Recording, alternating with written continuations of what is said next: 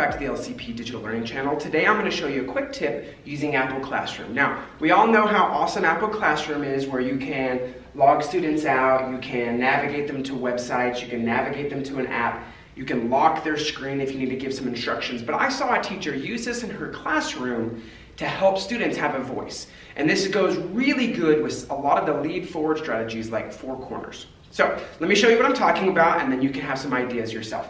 So right now I'm in Apple Classroom and I've got my two students' iPads right here. So let me go ahead and log these students in.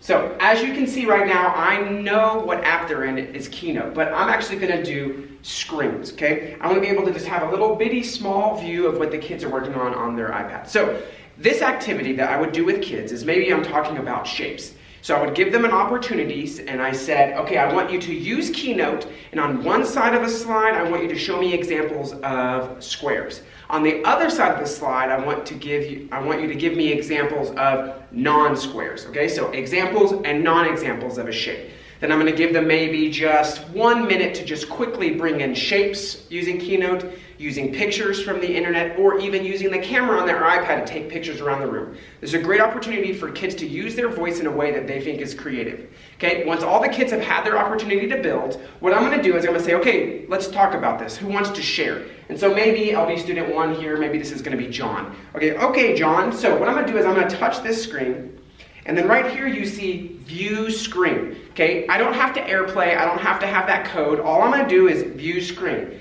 This is going to take a quick snapshot of what the kid's iPad looks like. Now, this is not a video, so none of the animations are going to show. This is purely just show me what you've done. So now, quickly, I pull this up. I say, okay, Johnny, explain why these are squares and these are non-squares. And this gives that kid an opportunity to justify their answer, and in the class I can say, okay, does anybody want to challenge that? Does anybody have something they want to say that challenges one of his choices? So maybe we can have the conversation of maybe, hey, this one has a square at the bottom of it, or I'm not sure a dice is a square because that's a 3D object instead of a 2D object. Okay, then I can really just press done.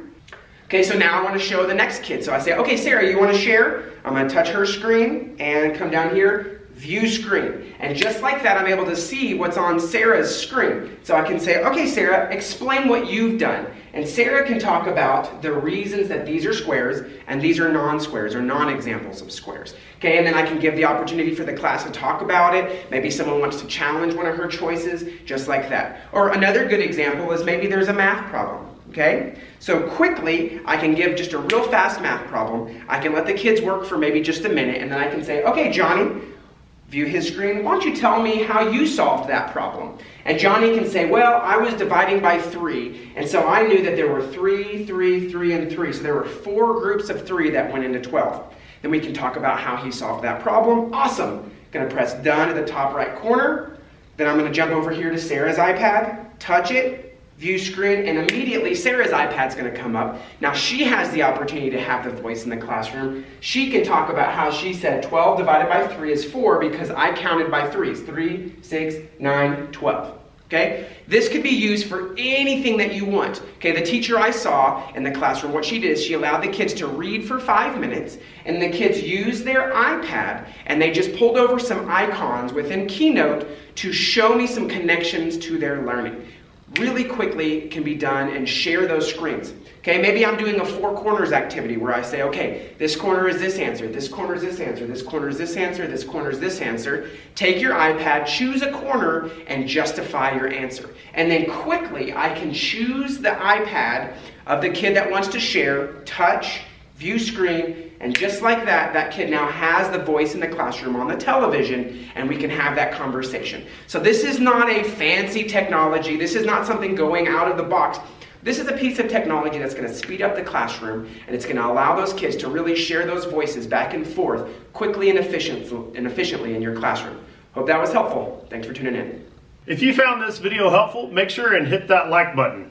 To make sure you get more videos like this, be sure to click right here to subscribe and to click the bell to make sure you get notifications.